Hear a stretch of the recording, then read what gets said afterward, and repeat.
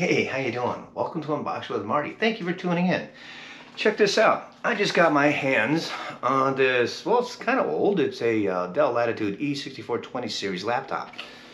As is, this thing is running a 1 terabyte hard disk drive, and yeah, I put in Linux Zorin 17.2 Pro.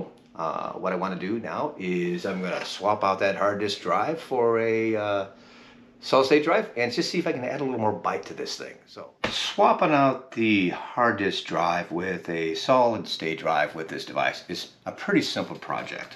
All we're going to do is we're going to flip it over. What we're going to do with all the steps are is we're going to go ahead and remove this battery. There are these two clips here. We'll slide them aside and we'll pull the battery out. Here, I'll show this to you, see if you can see it a little bit better. But right here, you can see this is the bracket. This is where the hard disk drive is stored inside of the device. There's going to be a single screw on this bracket attaching itself to the hard disk drive. Again, making it easy to slide in and out. What we'll also need to do is there are 4 screws. 1, 2, 3, 4. We'll have to remove those screws. Then pull the hard disk drive out. We'll swap out the hard disk drive for a solid state drive and reattach the bracket, slide it in, then we will rescrew the 4 screws and we should be good to go. So let's get started. Okay, here we go. We're going to remove the battery first, so let's pop that out. Lift up. There you go. And we'll put that to the side over here.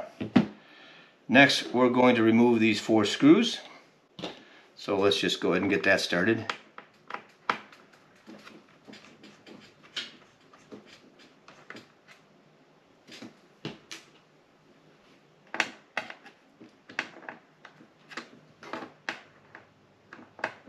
This is number 2.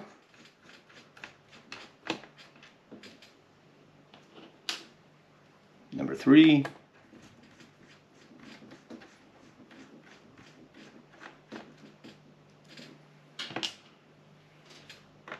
Number 4.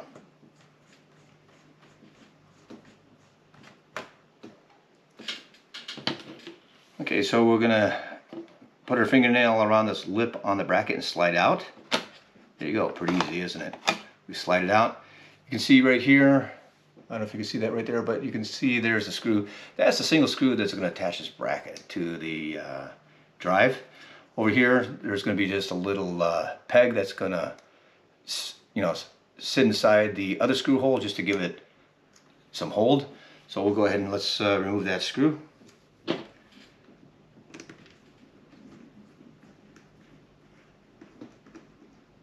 Here's the screw, we'll set it aside.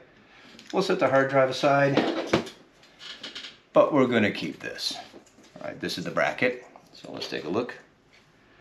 Let's see, we're going to pop this in, line it up. Oh, got to put it this way. Had it the wrong way around. Doesn't hurt to keep an eye on that.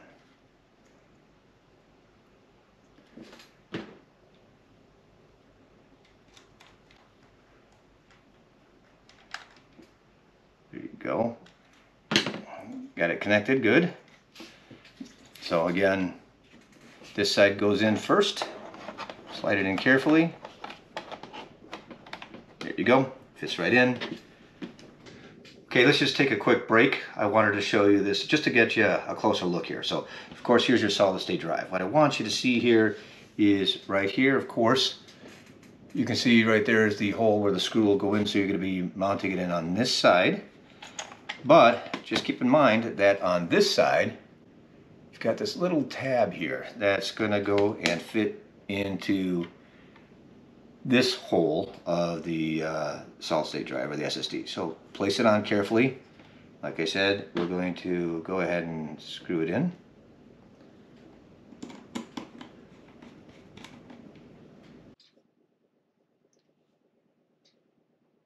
We'll start off here and go in the same order. So we'll just place the screws back in.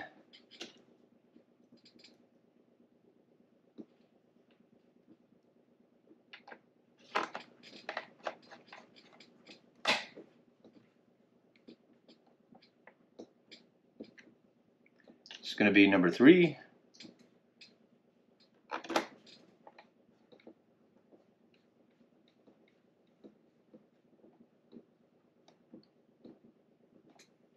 And here's number 4.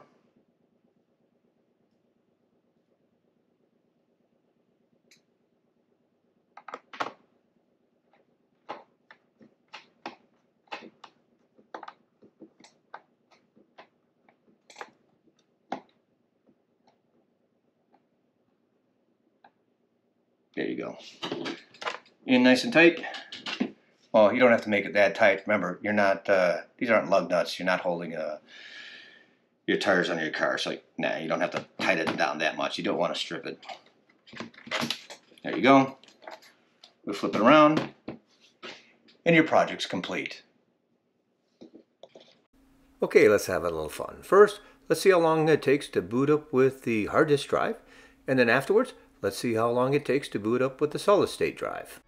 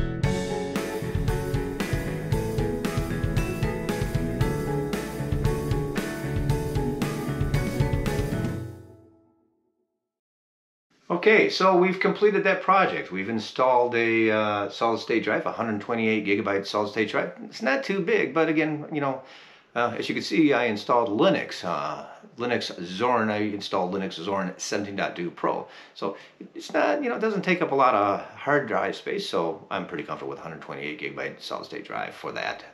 As you can see, it did improve its performance. If you're interested on how to take it that extra step where you need to install your operating system, I did a video a while back where I went through all the steps to create your boot thumb drive for Zorin and booted to it, and I ran it from the thumb drive.